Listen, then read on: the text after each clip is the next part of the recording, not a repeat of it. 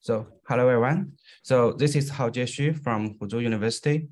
So I'm very glad to give a talk here. And the title of my talk is the neutron skin determinations via isobar collisions. So this is the outline of my talk. So first I will discuss the nuclear structure of isobars. And then I will focus on how to probe the neutron skin thickness and also the nuclear symmetry energy using isobar collisions. And then it's a summary.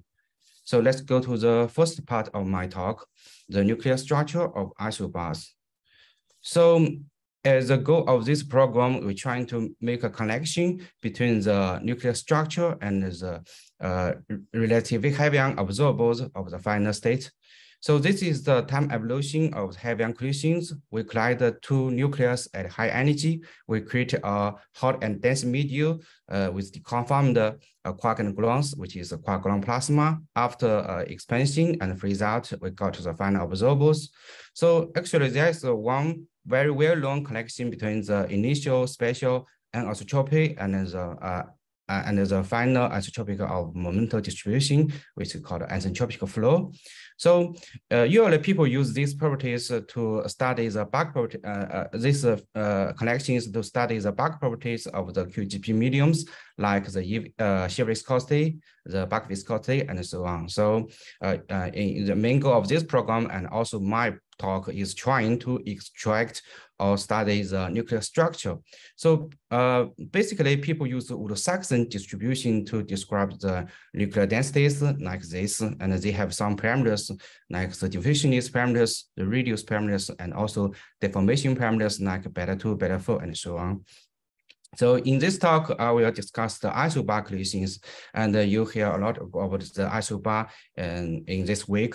And the isobar was proposed to measure the carrier magnetic effect, and Fuqiang have a very nice talk on that. And also in the previous speaker, Gu Liang gave a very nice introduction of the carrier magnetic effect.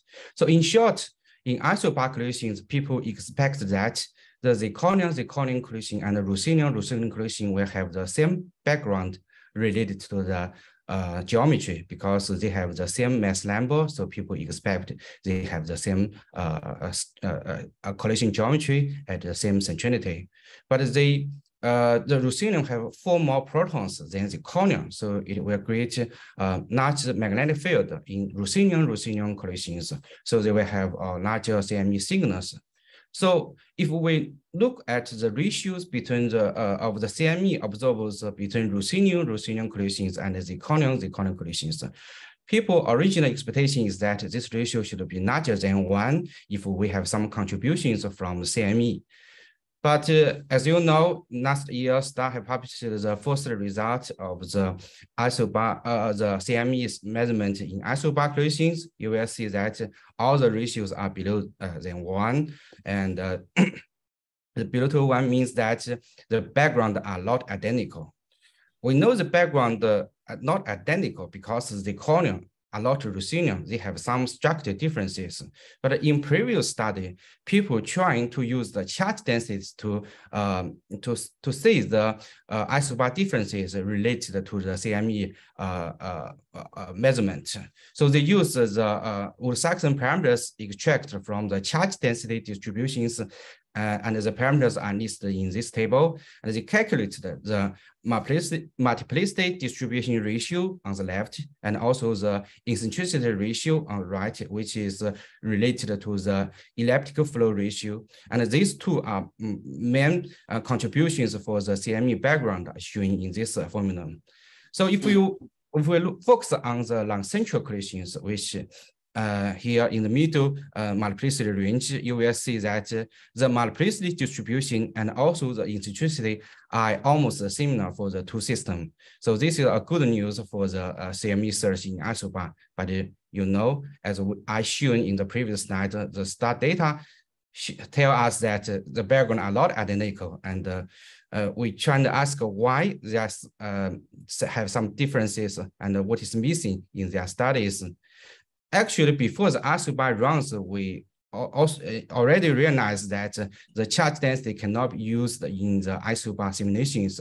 And the answer for the previous slide is of question of previous slides is that the charge density is the not nuclear density, and this is obviously, but normally in relativistic heavy ion collisions, we always use normally use the charge density instead of nuclear density for our simulations.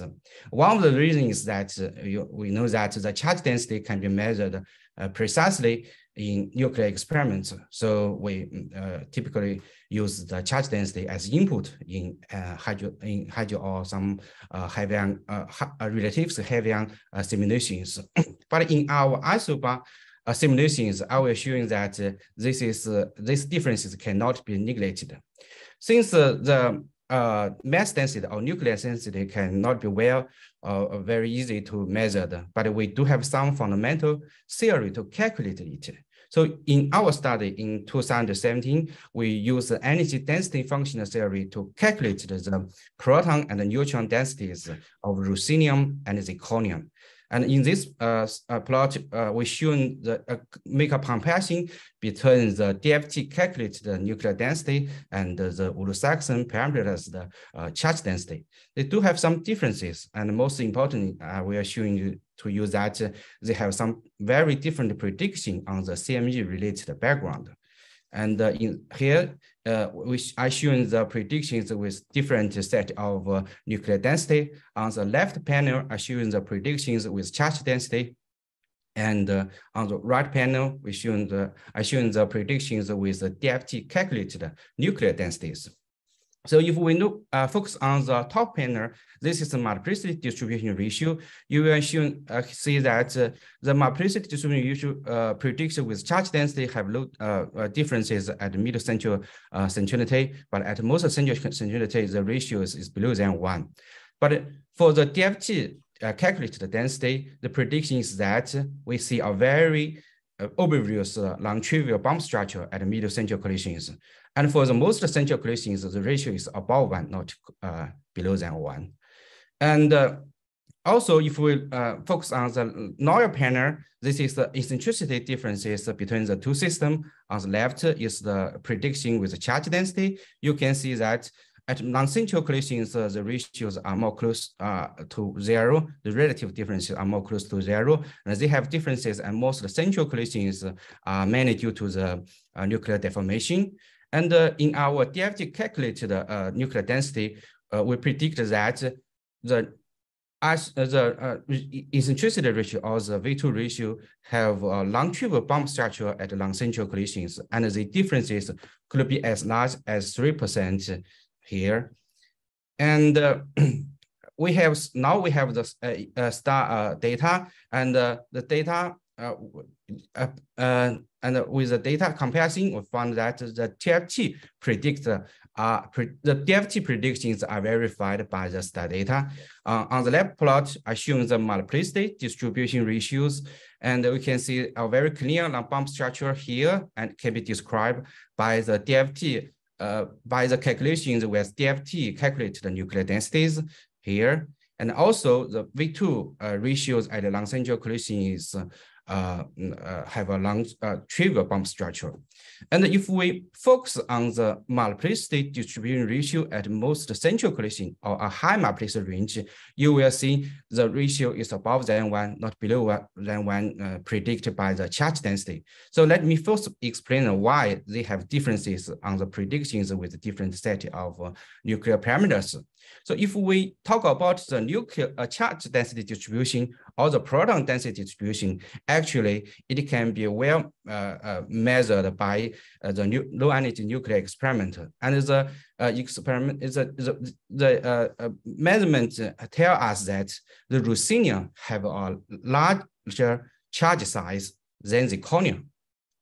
But if we talk about the nuclear density or the mass density, we should include the differences between the neutron distribution and the proton distribution, and it can be characterized by the neutron skin thickness. It's defined like this: is the IMS differences between the neutron the distribution and the proton distribution. And the DFT tells us that the zirconium have a larger neutron skin than ruthenium. So if we consider the neutron distribution and the proton distribution differences, and we see that the mass size for ruthenium is smaller than zirconium. And in heavy ion collisions, if the two systems have the same total entropy or energy, the smaller overlap range or smaller size indicate a larger density, they will create a larger multiplicity and also mean PT. So that's why with the prediction of the DFT calculates the nuclear density, we have the ratio of ruthenium over zirconium for the multiplicity distribution is above 1. But if we use the charge density, the ratio is below than 1. So let's also explain the next differences of the predictions, why the DFT calculated nuclear density shown a very obvious non-trivial bump structure for both the multiplicity distribution ratio and also the V2 ratios. So we know in the Wood-Saxon parameterizing framework, we have two ways to introduce the neutron skin. One is the skin type, another is the hero type. For the skin type, we see that the proton density and the neutron density have the same diffusionist parameters A, but the radial parameters R are different.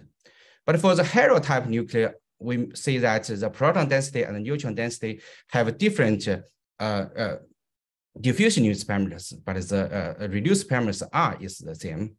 So in this study, we construct two different neutron skin for the zirconium. One is skin type and another is hero type. And then we calculate the multiplicity distribution ratio shown in the middle panel and the eccentricity ratio shown in the right panel. You will see that only the hero type nuclear can predict a long trivial bump structure at long central collisions. So the shape of the ruthenium over zirconium ratios of the multiplicity and eccentricity in middle central collisions can distinguish between the skin type and hero type nuclear densities. So there's also another interesting thing that about the charge density is not the nuclear density. So if we look at the cross-section of the photon production of dilepton, you will see the cross-section is only related to the charge densities. But when we make some baseline prediction of the photon production dielectron cross-section in our study, we will focus on some centrinity, for example, for the 40 to 80% centrinity. Although the cross-section is not related to mass density, but the centrinity definition do depend on the mass density. So we found that if we use the charge density to define centrinity, we will give very different prediction of the ratio of dielectron cross-section between ruthenium and zirconium. So now we know the neutron skin or the nuclear structure can affect the final observable in alpha collisions. So the natural question is, can we use these final observables to determine the nuclear structure of the isobars? So this is the, can you go back to the next slide? Okay. Okay, so why is that different? Also the PT dependent shape, is it reason? I mean, simple way to understand that. So we use the same charge density. The cross-section is only related to the charge density. So the calculation of the cross-section is the same for the two cases, but the centrinity definition is different. For the left panel, we use the DFT calculate the nuclear density to calculate the centrinity for both ruthenium and zirconium. And on the right panel, we use the charge density, only use the charge density to give a prediction of the ratio. What the PT dependence coming from what? There's some ratio, there's a different PT dependence shape. On the left is like overall like offset of 10%, the other is like no. This is coming from the different, which means if you in other words, the multiplicity range are different between the two systems, and the multiplicity, the PT distribution is dependent on the multiplicity. So that's why they have different behavior of the ratio. It's the centrality definition, basically. Yes, the difference from the centrality definition. And the PT distribution is dependent on the multiplicity, also the centrality, or in other words, centrality. I have a question about the previous discussion. So where you sort of conclude about the halo. Yeah. I mean, there are indeed differences in the diffuseness between protons and neutrons, but by no means as big as to account for the skin. So why do you think this is good? I mean, sort of, I don't think there's any evidence on structure side for the skin being due to the diffuseness. I'm not sure I'm understanding your question.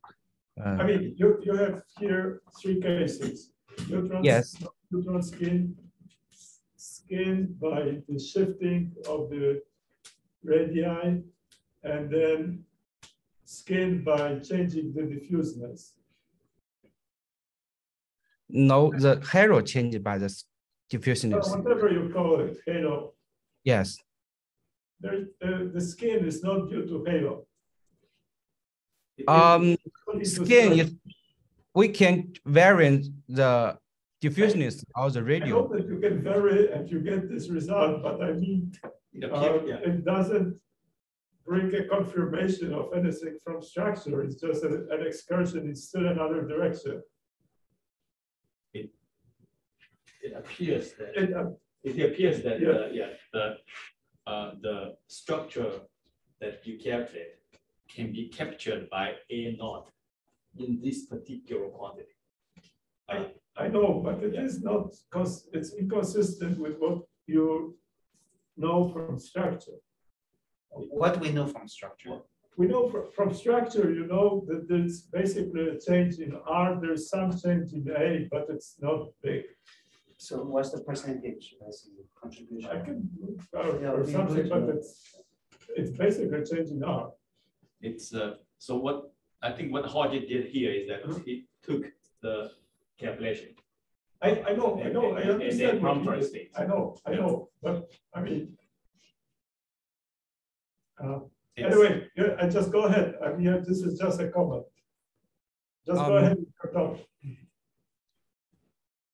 So let's explain a little bit. Since we use the same F for proton because the proton distribution can be measured precisely in experiments. So then we can construct right, but I mean, it's not that you don't know nothing about nuclei and you can change anything and it will be valid. Yeah, this is the 2 extreme cases to change it to give the neutron skin. So I mean the data favor a skin type, a halo type, not means that this is exactly a halo type. They have some difference in A. Then I can say it's a puzzling result. But Hojia, this cartoon, where you get this cartoon? It's from some theory from nuclear structure, right? Oh. Yeah, yes. They just a very simple illustration of which one is the skin type, which one is halo type. Yes. It's very unlikely that these nuclei have a halo. For halo, we have a large tail distribution. They are in the value of the stability, so I don't think this is a halo effect. It appears that if you keep the A0 to be the same, then you cannot explain the data. So the A0, yes. the A0 have to be But different. Then you have to look for something else. Okay, but A0 is different. Probably they both in order for proton and neutron, they're all small. It's not like only the neutron. To be both become sharper. I think A is this, presumably A for neutrons is a bit smaller than proton. Yeah, actually small. Okay, could be. Okay, so that could be effect. Right, but it's the other direction than the data suggests. No. His data doesn't constrain proton and neutron separately. What matters No, always it's the relative. So if he puts a short. Larger A0 for the function, yes. For the neutron, yes. A0 appears to explain data. his values, right? The RA will obtain from the DFT densities. Just do a Wood-Saxon factorization of the density. Right, but so the halo type came from DFT? Yes, I believe so. So how come you can change there? I have the two types of skins in TFT. How do you get it? What? I mean, if it's DFT shouldn't give such results. Sorry, in this slide, in this slide, we didn't use the DFT calculated nuclear densities. We just make example test. So for the neutron halotype, skin halotype. For the DFT calculations, we use the first and second moment of R to extract R and A, and also this extraction indicates that the DFT calculated nuclear density is also halotype. Yeah. DFT also gives you density, right? That you don't need to fit with anything. Yeah. Yes. Yeah. There's no physics that would give a halo or within DFT for this nuclei. I missed a link here. So you can use the density from calculation and do all these calculation, and that's what Hodge got as well. That's Yes. And I thought, Hodge, that you took the density, the calculated density, and use Wood-Saxon formula to fit that to get those parameters. Well, he just fitted the moment. Yeah. We already do that, but not shown in this slide. Yeah. Fit the moments. But moments you have two parameters and just one moment, right? So you can trade it this way or that way. We use the first moment and the IMS, the second moment, to extract R and A. So is the plot A, is that the actual result of the fitted values? Is on the left plot A, is that the actual neutron distribution? This is just an illustration of how to extract, construct a neutron skin and see the effect for the RHIC heavy ion observables. It's not related to real densities. Your numbers are from the calculation or not? No, just for illustration, not from calculations. Oh, okay. We also do the calculations, but from the DFT calculated densities, but not shown in this slide. Oh, okay. But the results are similar. The DFT calculation, if we use the Wood-Saxon preclination to get the R and A, we also see they have small differences in R, but not differences in the ratio. And the prediction are similar to the halotype. You only get 3% for the halo, right? What do you get when you take directly the DFT densities without Wood-Saxon parameterizing them and then take the ratio of these observers? This is my precision ratio from the DFT calculated nuclear density and compared to the star data here. So this is without Wood-Saxon feeding it. Yeah. This is from the real nuclear density. And from the nuclear density from this slide are not just an illustration, the difference between the skin and halotype nuclear. So this is not really. So then maybe in another direction. So are you claiming that you can tell the difference in density distribution from DFT and Wood-Saxon? I cannot. If we use the first and second momentum to extract R, and we will give the similar prediction on the, at least for the multiplicity distribution ratio and eccentricity ratio, they are similar. So we cannot distinguish two cases. Yeah. I was initially puzzled by that. Okay. I thought you would see some differences. Oh, yeah, but if you could, I mean, it's very important, right? Yeah. Okay, please continue. Yeah, so for the picture A, why the skin type and the halotype, the difference between neutron spin are same already. Somehow the halotype could be larger. Sorry. I mean, the skin type, the difference is according to 0.12 Fermi. halotype still 0.124 me. That's an imposed constraint that he imposes. This is not calculated, this is imposed. Oh, okay. I think it's the difference between red and blue in the bottom part.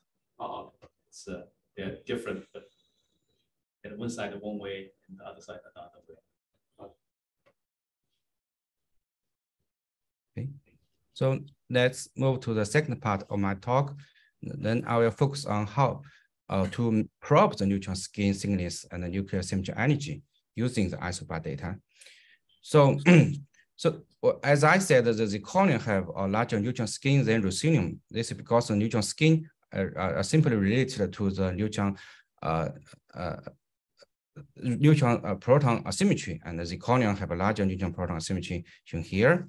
But more seriously, we can use some fundamental nuclear structure theory to calculate it. So we use the density functional theory and with the Skymon-Hatch-Fokker model. And this is related to the symmetry energy. And one of the most important parameters is the slope parameters of the symmetry energy is defined here. And we can compute the L value at the saturation density, rho0, and also the subsaturation density, rho c. And if we have a larger L value, then we have a harder equation of state, which we need means we need a smaller delta to noise energy. So we have a smaller neutron density. So we have a larger neutron skin. Actually, people found that the neutron skin and the L parameters have very good linear relations shown in this slide, in this plot. So the symmetry energy, as you know, is crucial to our understanding of the masses and drop lines of neutron and rich nuclear and the equation of states of nuclear and neutron star matter. So we know currently the PEREX-2 collaboration have published their measurement of the neutron skin of the benchmark nuclear lead. They gave a larger neutron skin thickness and a larger L parameters compared to the worldwide data. And this is at attention with the existing experimental data and zero analysis. And if our relativistic heavy inclusions can give some information of the L parameters, and it would be useful.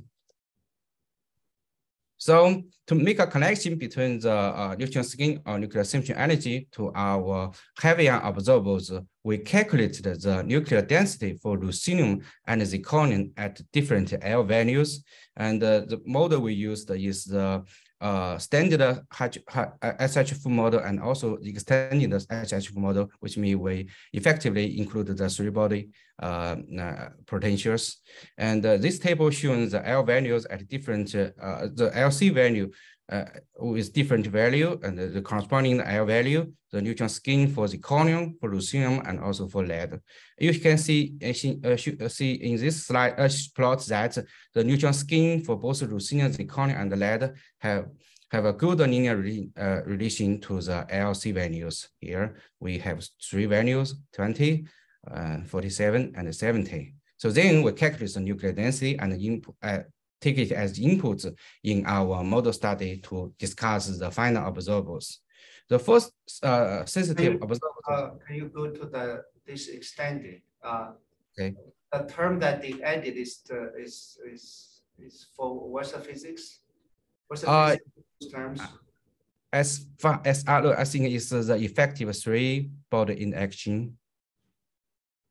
Is it body interaction? There were already some three-body interaction, right? The last term, for example. I mean, but what is this additional term? Like, what kind of physics are included here? I think discussed with others is that they include more three-body interactions here. It's the mean field. Here it's the kind of the mean field. Yeah. Approximation here, right there. Yeah, but I just want to know the three-body. There are many different ways. Effectively. Yeah, I think we use the effective density. Well, mean field. So it's not really a three-body interaction. But they must have some origin like momentum data. So So okay, my question is, the people, if I understand, the PRX data, right? This large neutron skin. In the traditional DFT, if they use the symmetry energy, let's say 50 or 70 MeV, they would not be able to, yeah, they were still not able to, yeah, you show here, still far away from the PREX data. Is this because you add these extra terms, which even keeping the same L, you can still describe it? I mean, would this will be very different from other approaches, right?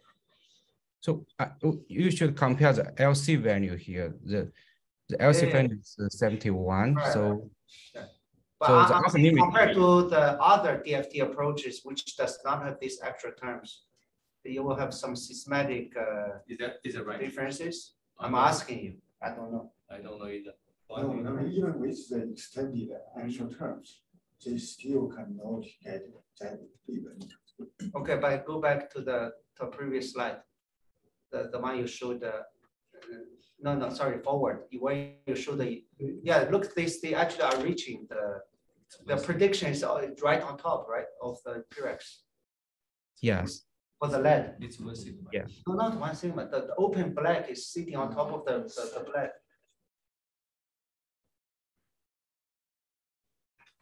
You actually are describing the PREX data. 70 with 70. No, but with this L you normally get to, that's the typical. I don't think this is very different than with other. Mm-hmm.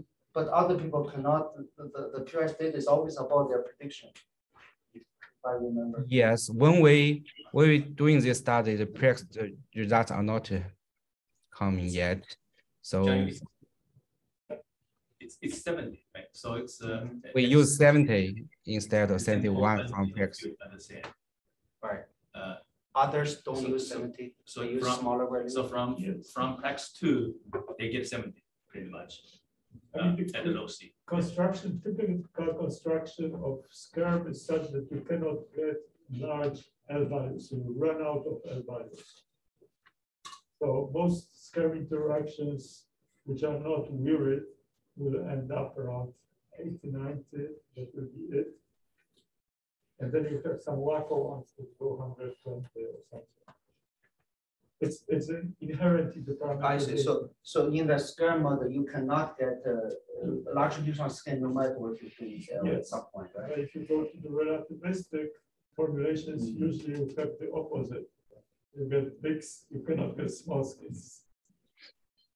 So there is a gap actually, or somewhere where the PREX lies, but it's tied to the parameterization. And it's not clear how isospin comes here. This looks like some momentum dependence, but there is a momentum dependence over the area. Right. You mean there's momentum dependence in the SHF? This in the extended K looks like gradient momentum. Yeah, the what's in the red box according to year 1 is momentum dependent curve. Like momentum dependent, density dependent, momentum dependent. So weakness of the normal curve is just the momentum dependence of the original is just quadratic. So you only change effective mass, but if the momentum dependence generates more complicated. So maybe this accomplishes that. Yeah, I assume this is trying to make it stiffer. Stiffer and in a more sophisticated manner, or realistic manner. But it's, I don't, there's no isospin here as it's written.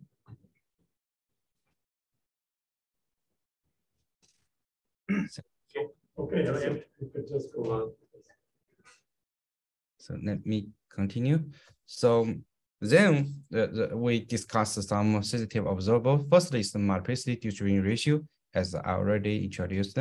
So we found that the multiplicity distribution ratio between ruthenium, and zirconium, you see that in this plot. And if the L value is larger, the deviation from unity is larger at most central collisions. So to quantify these differences, we proposed the observable, there's relative differences of the mean multiplicity between ruthenium, and zirconium at top 5% centrality. And then you can see that this R value have a very good linear relation to the neutron skin of isobars. And in this plot, each curve corresponding to the different model studies. And we use several models, the MPT, two versions, the default version and the stream mapping version, and also the URKMD, the hygiene. We also included the initial models like the Trento global to calculate the relation between R and the neutron skin of isobar. And you can see that all the trends are all the results are follow the similar trend. And since we can get the R values from the data, we can use this method to extract the L values and also the neutron skin of isobars. So since the R is a relative measure, so it's much of the experimental effect and the systematic uncertainty are cancelled. So this is the first method we proposed. And the second method we proposed is mean PT ratios, and is similar to the multiplicity distribution ratios, since if the two systems have the same total entropy or energy density, a smaller size will give a larger mean PT. So Rossinian should have a larger mean PT than the Collins collisions. So a very interesting thing for the mean PT is that we know the mean PT are affected by the bug property of the QGP medians. If you focus on the top panel of this plot, you will see that the mean PT for the Collins collisions do depend on the bug viscosity or the shear viscosity in the hydrodynamic simulations. But if you take the ratio between the two systems, you will see that this ratio are quite robust. It's independent of the, is almost independent of the shear viscosity and the bug viscosity, which means they are independent of the detail of the QGP evolutions. So we will give a very good features to probe the nuclear structure in the initial state. So actually, we plot the mean PT ratio and the transverse size of the collision areas. We found that the mean PT ratio is inversely proportional to the nuclear size ratio in most central collisions. And we know the mean PT ratio can be measured very precisely in heavy ion data, and we can also use this method to get the neutron skin and also the slope parameters of the central energy. But yeah, in this calculation, if I remember, you use a large nucleon width, right? I don't remember. Yes, like yes. One Fermi bigger than 1 Fermi, right? This width is from the base analysis. So it's a jetscape. It's like 1. Yeah. But you know we also see if you use a very large width, you tend to reduce the mean PT ratio. In other words, the radial flow response is actually got a little bit diluted, and you can get a good agreement. But if you use the nucleon width, which is typically constrained by other observable, which prefer like 0.5, then this ratio will be much higher. I mean, that's a typical feature. If you use a smaller nucleon width, then this predicted the mean PT ratio. You mean the nuclear width will have a very big effect on this. So the mean PT the V2PT correlation prefers small width, and this actually prefer large width. But the V2PT observable is a correlation of fluctuation observables. Yeah, the mean sure. PT It's is a just the mean different value. It's quite different. But also the trajectory, this study by Wilke and Howard, when they also include the cross section, like constrain the total cross section of the heavy ion collision to match the experimental data, and they also prefer a small sigma, small width. That was shown last week. Right? If I remember, there are many observers which somewhat prefer small nucleon widths, and others prefer large widths, like this observer. Yes. Thank you for the suggestion. Maybe we can say if there's some differences, we change the nuclear width in the mean PT calculation. There's some computation between different observers. That's something that. Yes. Thank you. So actually, we have already applied this method to the star data. So this is slide showing the star preliminary results on the multiplicity distribution ratio and the mean PT ratio to extract the L parameters. So the top panel shows the multiplicity distribution ratio and use the mean multiplicity difference is we can extract the LC value here.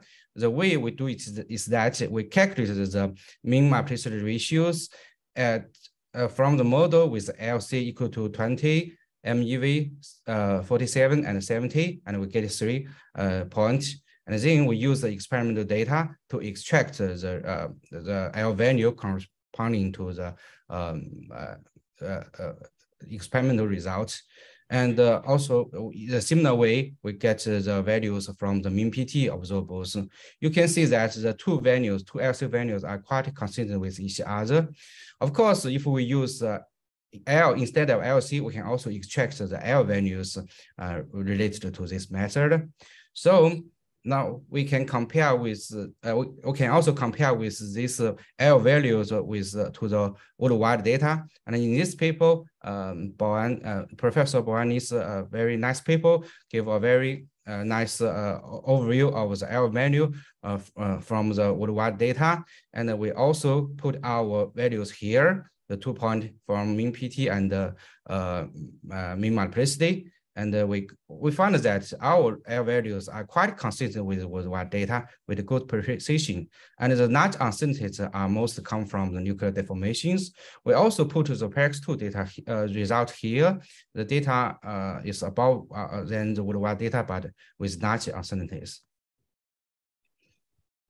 So as far another question. So in this model, if you go back one slide, there's a question I always have is in one observable for the multiplicity ratio, you're comparing you basically extract everything from a global model. Also gender. Okay, I mean what you shown here is a global model. Global, right? yes. So the difference, the difference due to final state effect probably should be considered. But then the other thing is the DFT uncertainty. So this is all SCRM kind of density functional. I mean, according to what you just said, if you use a covariant DFT, you probably get a systematic change in the L value. I just wonder, would that be something one can check? Like if you get some density distribution from covariant density functional, and check the value extracted for the L, would that be how much difference you will get? I think the systematics is still about the same line. I would say. Yeah, but there's a shift in the centroid, you said, according to what you said. No. What I was saying is that parameterizations, like the nature of the parameterizations, the relativistic have hard time getting high L values, and relativistic have hard time getting small values, and non-relativistic high values. And there is a gap between the two. Right. But you think but as long as you bracket, maybe you shouldn't go there. If you bracket the value that you get, you go low and you get to go above. But this is only checked using the SCRM. Well, if you did it relativistic, you would get above 100 or something. There's no way. But about the same line, I would say, still. Okay, so you will get a different L value. You would get different L values, but the correlation line would still be about the same. That's fine. But basically there's a model uncertainty which is still there. At this point, it's maybe smaller than the experimental uncertainty. But you said you will get very large L if you use.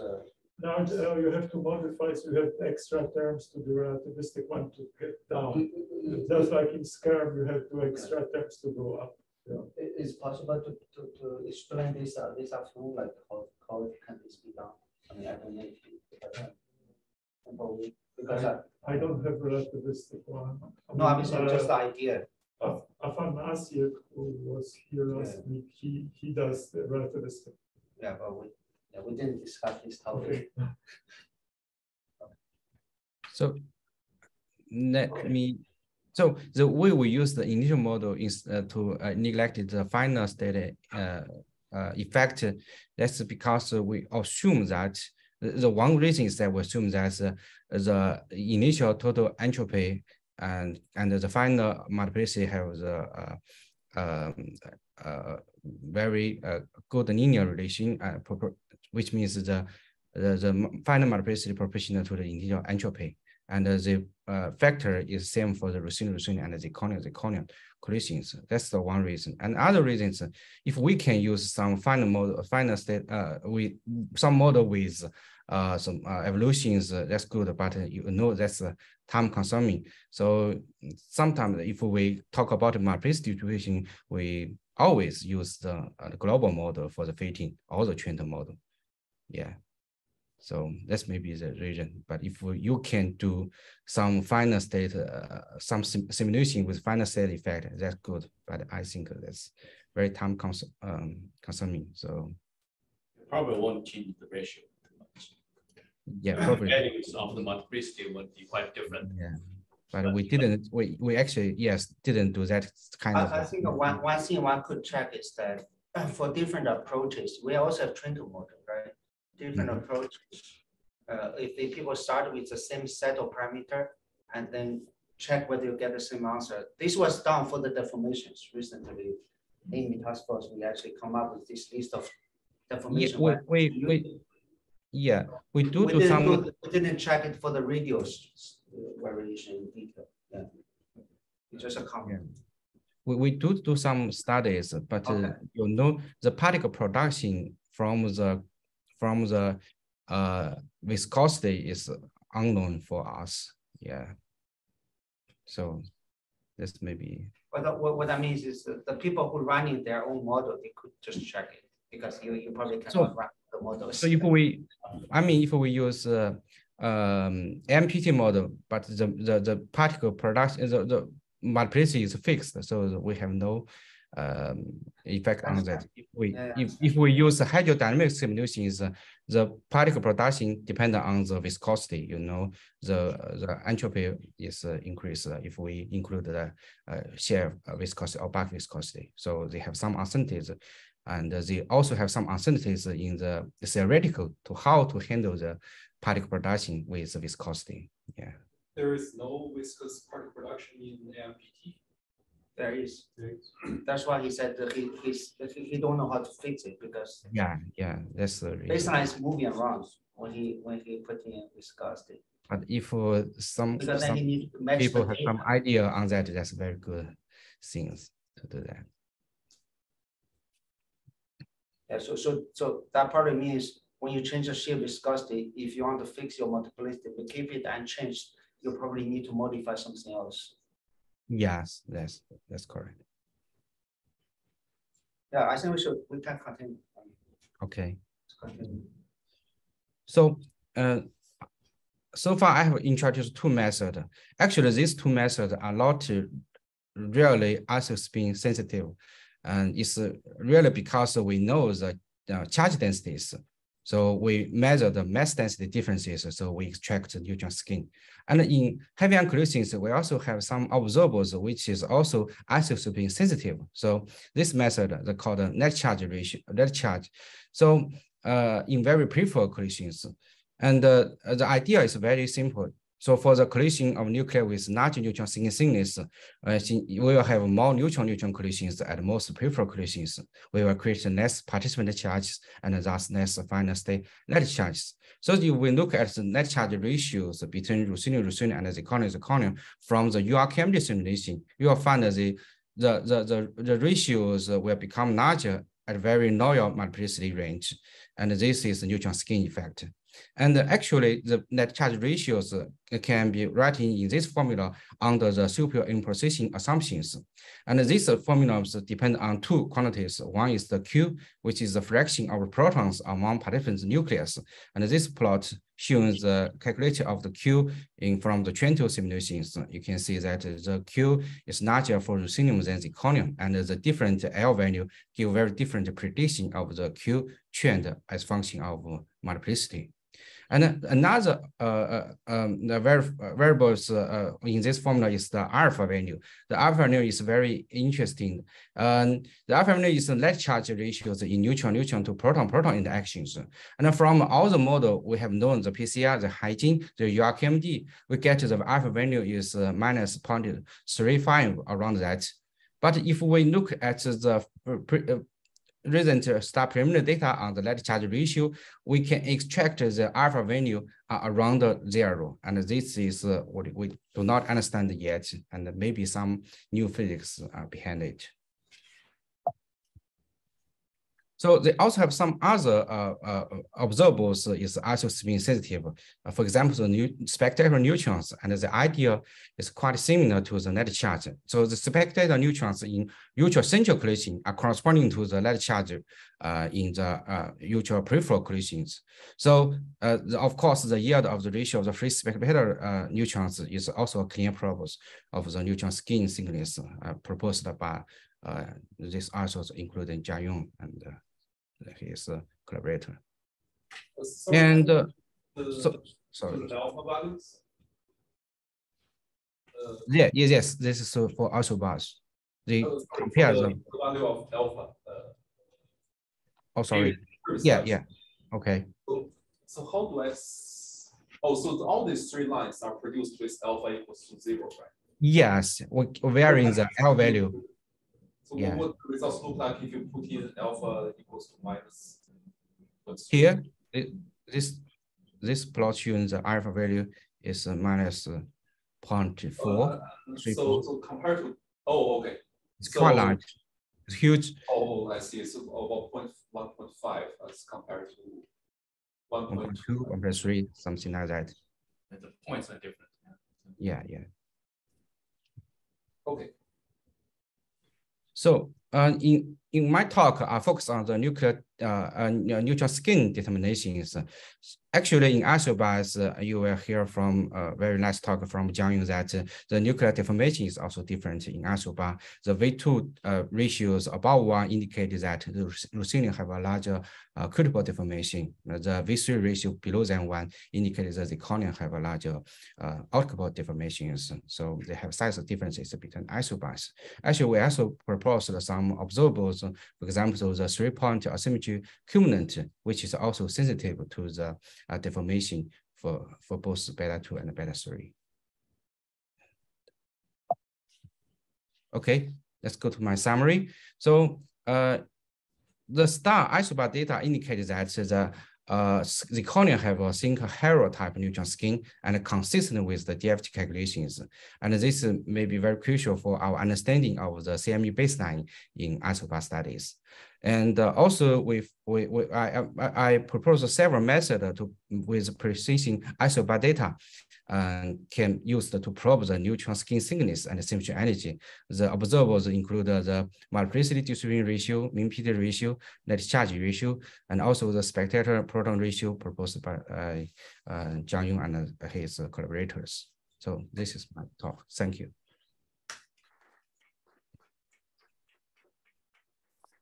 Okay, are there more questions?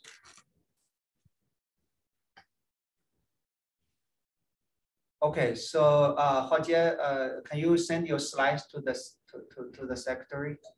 Okay. So we may have some more discussion in that room. But we are only about 20 minutes behind. Actually, it's a half hour. Because we break. So I would say we should have give Boan 1 hour. So maybe we are a little bit late for lunch.